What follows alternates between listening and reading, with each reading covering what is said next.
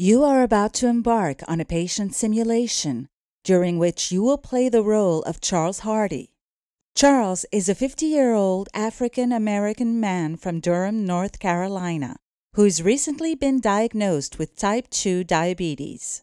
His longtime friend Debbie has asked him to lunch, where he will need to follow dietary recommendations, paying particular attention to his carb intake. For lunch, Charles is targeting a meal with fewer than 600 calories and 30 grams of carbs. As you progress through the dining out simulation, you will be making each of Charles' decisions. So good luck!